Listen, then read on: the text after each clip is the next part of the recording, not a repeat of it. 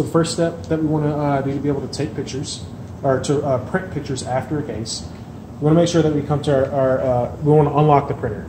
So we'll press our Shift and F4, and notice we have printer lock right here.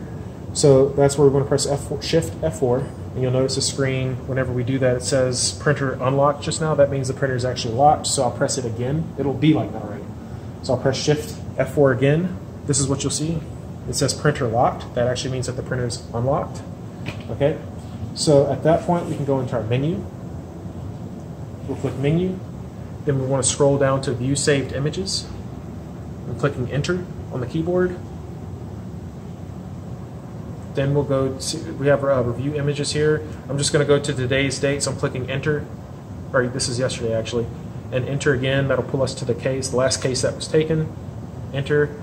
We'll have our images that populate there. And so right now you see we have it set to view. We just want to go in at this point, click Enter again so that we can view these images. So if he wants to select all the images and print all of them, we'll either click all up here at the top. I just scrolled over to the top here and we'll click Enter. And you'll see all the purple boxes. That just lets us know that all of those are selected. I'm going to deselect now. And if he just wants to click print certain ones, then we'll just come to each one. 1, 2, 3, 4. So I'm clicking Enter and shifting over. I'm pressing the right arrow button to shift over. And then I'm going to click Enter again, and we'll basically we're selecting each individual one. So that's just how you'll select each one. In this case, I'm just going to go in and select all. And at that point, we want to notice the Enter R button here. That's what will allow us to be able to view each image one by one on the page. So I'm going to click R on the keyboard, not Enter R, just R.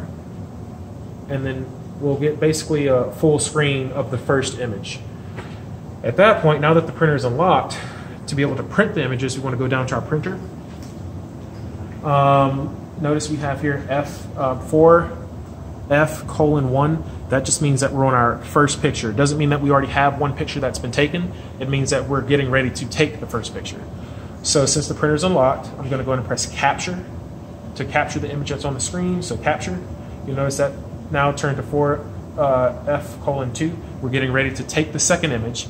And so then we want to come to this keyboard again and scroll over to the next one. And then we'll just repeat the process until we get to our fourth image. So Capture. We just took our second image. Now we're getting ready to take our third. I'm going to scroll over again.